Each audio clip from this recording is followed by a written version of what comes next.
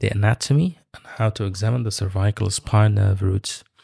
We have 8 cervical spine nerves, and also the T1 is included with them as part of the cervical spine nerves. However, it's thoracic number 1, and this is because you have 7 cervical vertebra and 8 cervical nerves, and also the T1 will be thought related to the cervical area.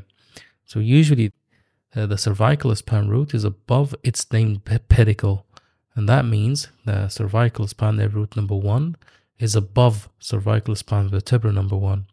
And you will keep counting until you come to C8, which will be above T1 or below the cervical vertebra number 7. So the examination can be clustered into C1 and 4 will be C1 to C4 will be examined together, but from C5 to T1 will have to be examined separately. And the reasons behind this will be explained clearly in this video. So starting by the outline of the lecture, as you can see, it's divided from C1 to C4. And also you have from C5 to T1 will be examined separately. In each subsection, we're going to talk about that each spinal nerve will have some sort of sensory supply, a motor supply, and on the other side, sometimes you will have some reflex as well, but it's not going to be present in all of them. So we're following the same scheme for all the nerve roots. So for example, C6 will have motor, sensory, and reflexes as well. C7, we need to talk about motor, sensory, and reflexes. C, again, same thing, motor, sensory, and reflexes. But C8 doesn't have any part of reflexes, so we're not going to mention that. But you can still follow the scheme. And C1, it doesn't have reflexes, so it's only motor and sensory. All right, so that's our outline for today's lecture. Starting by examination from C1 to C4 lesions. If you have any lesion, and this lesion could include, for example, a disc or a tumor at the area from C1 to C4, it's usually difficult to examine the motor part of these nerves because they supply the muscles in the head and neck. And you're not going to get any specific movements for any or each of these muscle groups. So you will have to go by sensory examination only. And the sensory examination from C1 to C4 is very clear on this picture. The top of your head is supplied by C2.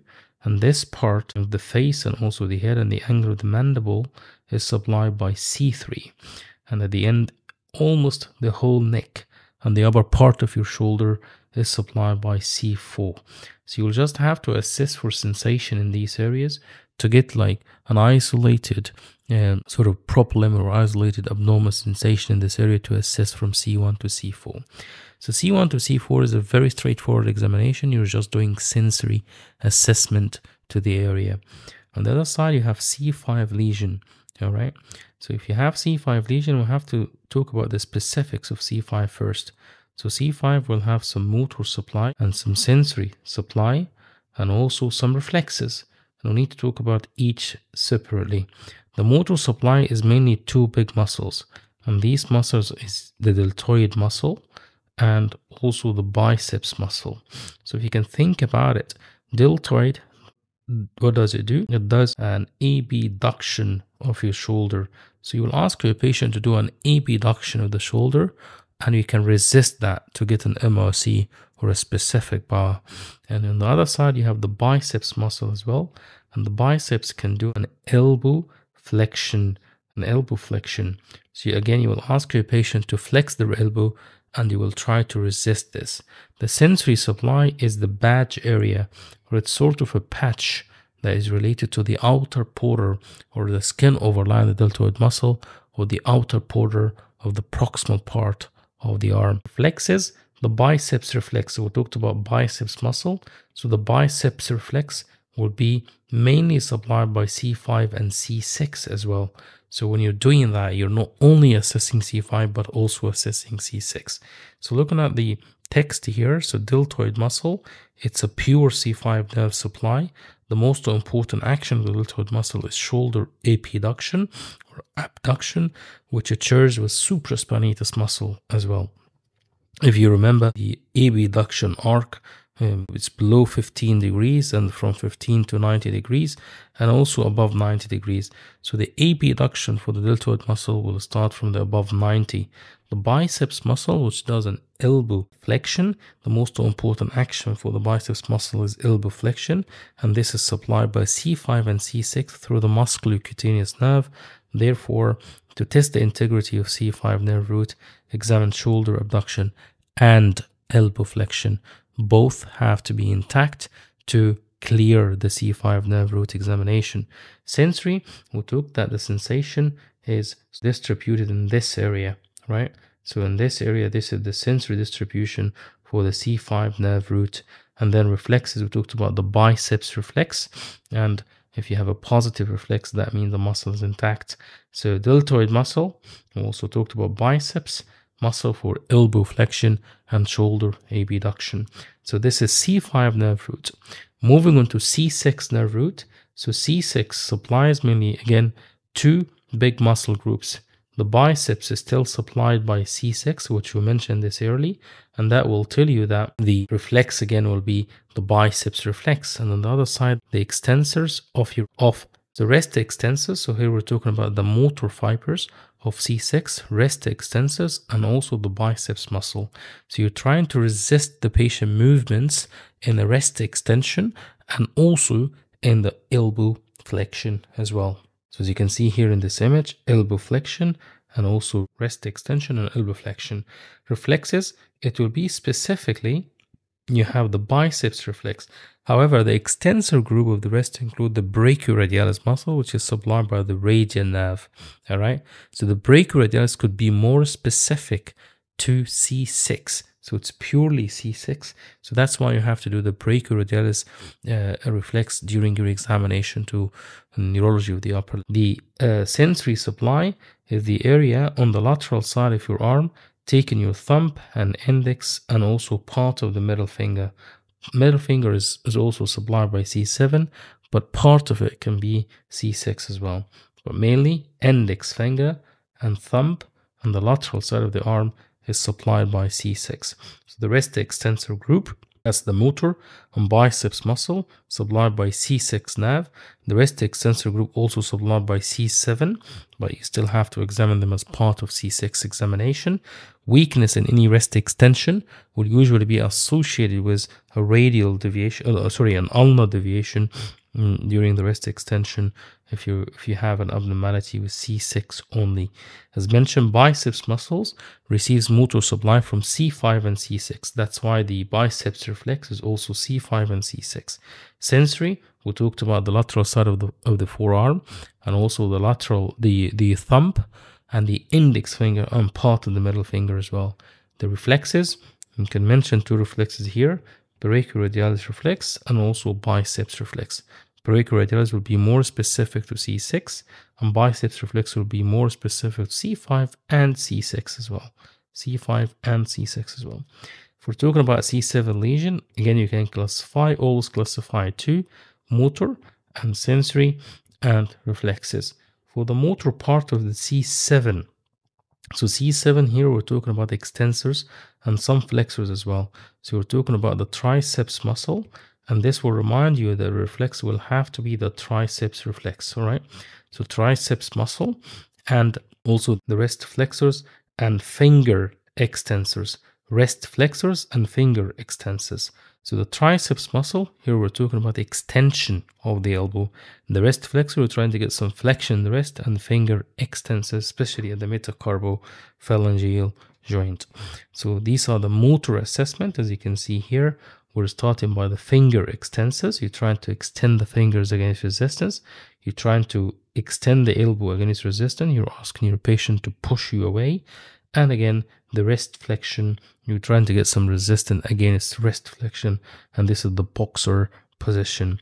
Sensory, it will supply the little finger, the ring finger, and the medial part of your palm, and also the medial part of your arm. As you can see here, that will be sort of, apologies about this. So the sensory assessment for C7 is only your middle finger, but it's not a very reliable examination because C6 or C8 can participate in supplying the middle finger as well. Triceps reflex is usually 7, but 8 will also participate in the triceps reflex. C8 lesion, you can classify this again into motor and sensory and the reflexes. The motor of the C8 is usually the muscles that causes some finger flexion, and this is basically you're asking your patient to make a very closed fist. The sensory will be the ring finger, the little finger, and the medial part of your forearm. As you can see here, ring finger, middle finger, and the medial part of your forearm.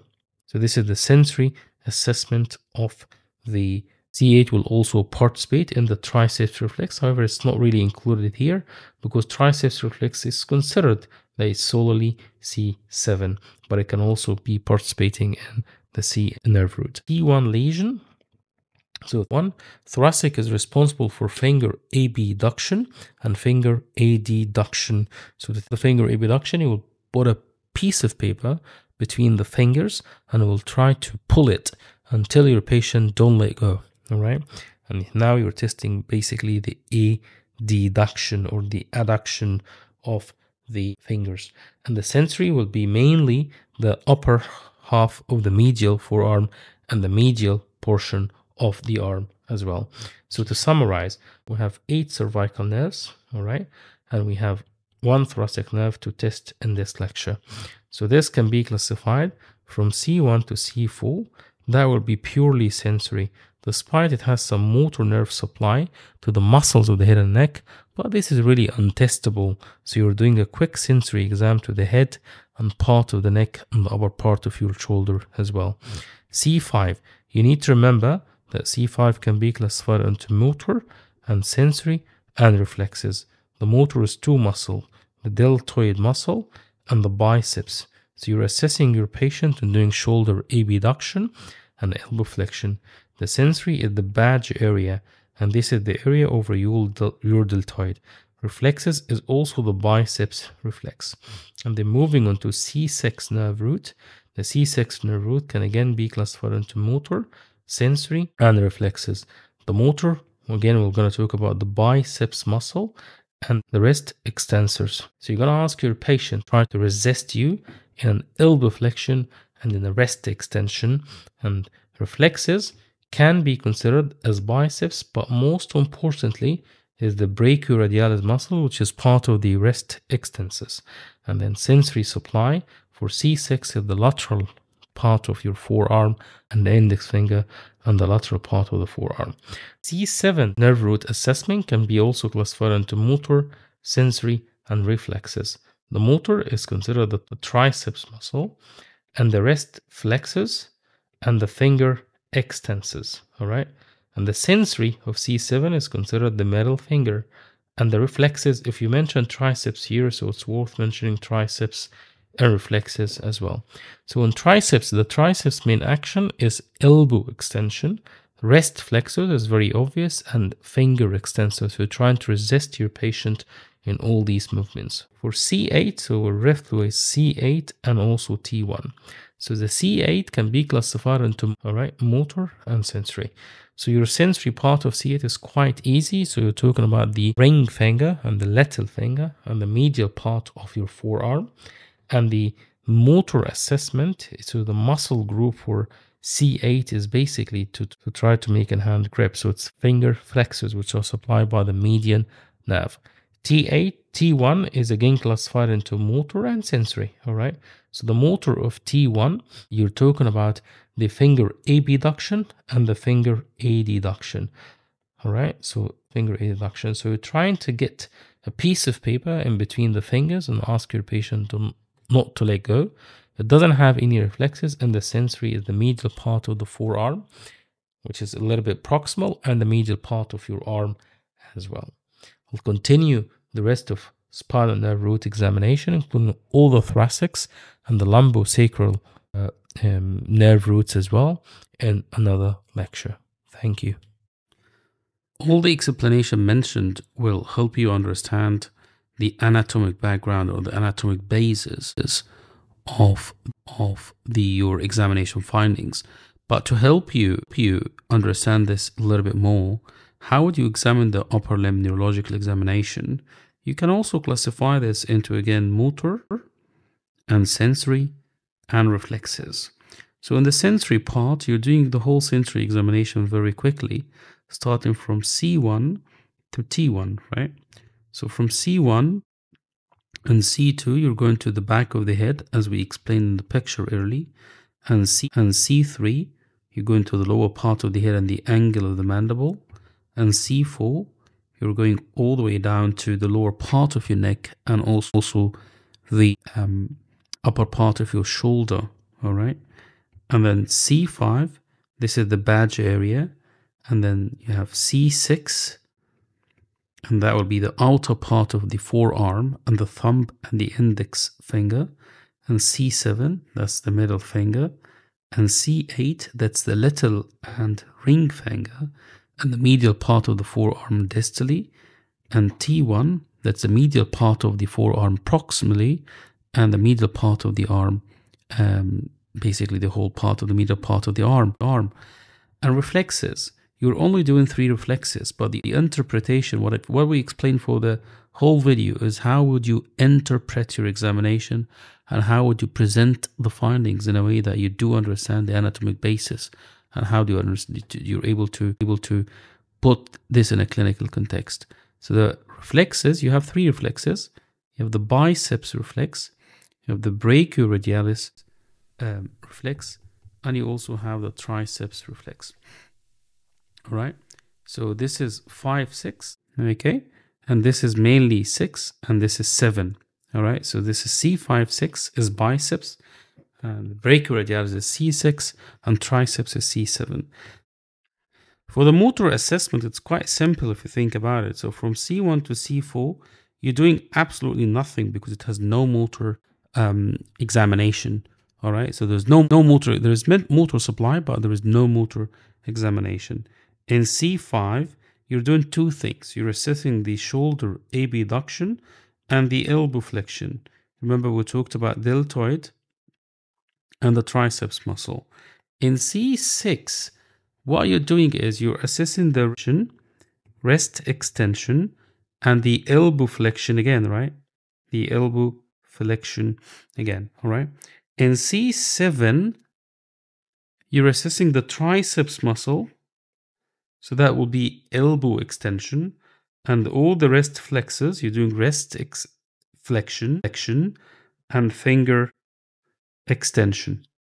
And in C8, you are doing finger flexion. And finally, in T1, you're doing finger abduction and adduction. You remember the piece of paper.